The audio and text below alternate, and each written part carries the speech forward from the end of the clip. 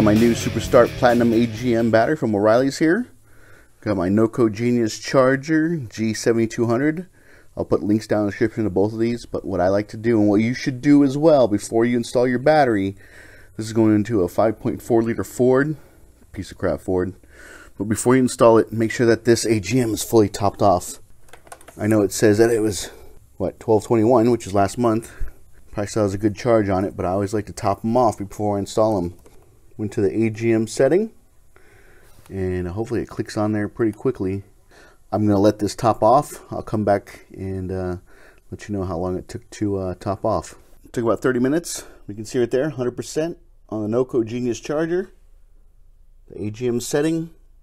Love this little charger. I'll put a link down in the description below where you guys can pick it up off Amazon. But I've had pretty good luck with these O'Reilly Superstart Platinum AGM batteries. So if you guys are looking to replace your car battery, consider going with the AGM.